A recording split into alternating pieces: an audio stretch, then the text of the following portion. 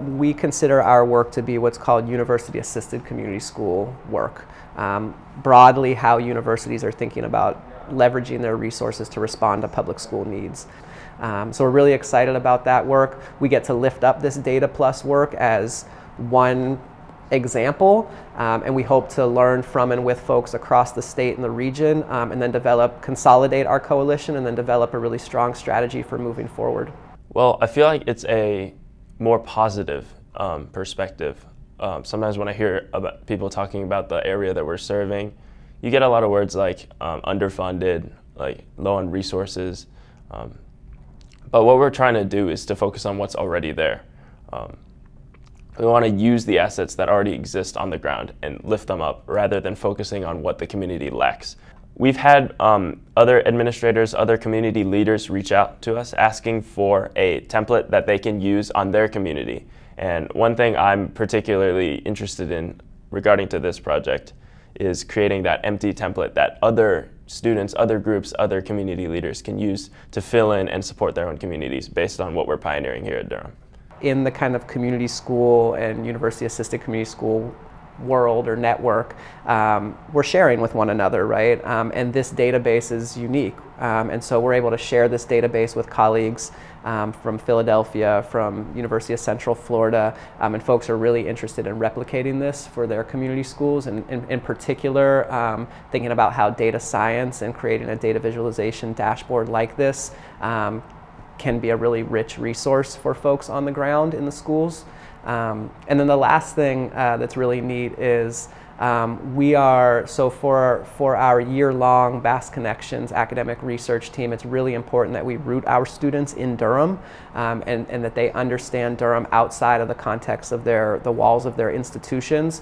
And so this dashboard actually very recently led each of our 20 students on a scavenger hunt.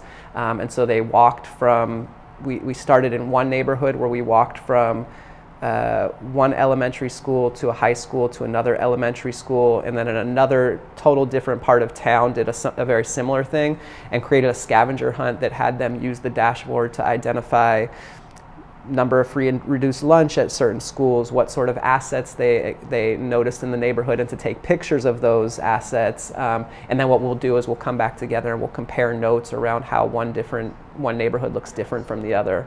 In our project, we have a lot of representatives from DPS as administrators sort of overseeing us and monitoring what we're doing, as well as providing resources and just a guiding hand from local communities. I feel like Duke can sometimes be removed from the surrounding communities that it's a part of, and it's really good to have that influence within our project just so we have an outside perspective. I think our next step is like how we build a movement for someone to see their teaching, learning, research service through the lens of public school communities.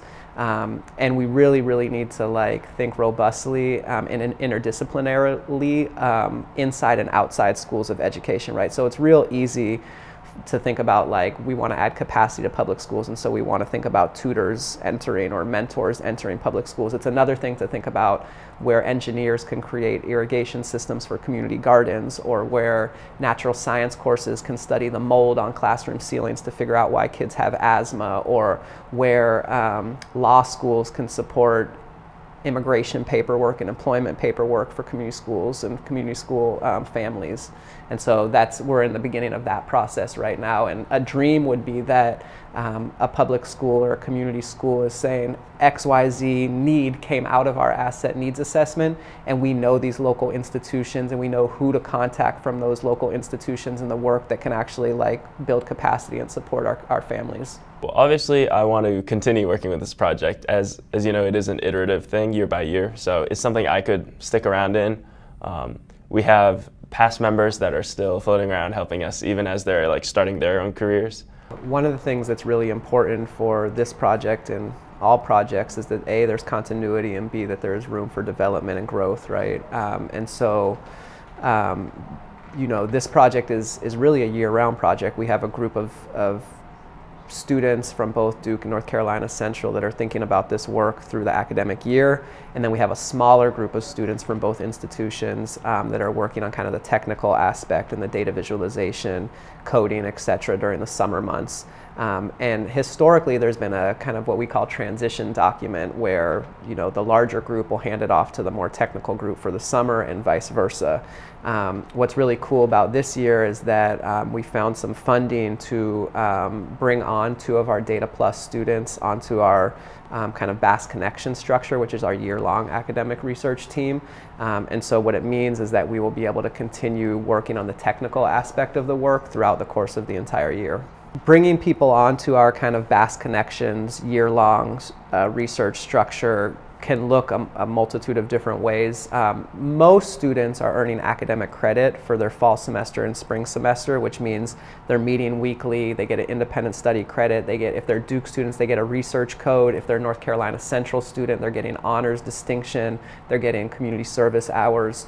And we've also started to identify some paid opportunities for students to do this work who aren't interested in the academic or the academic credit option to earn money to support the work throughout the course of the year.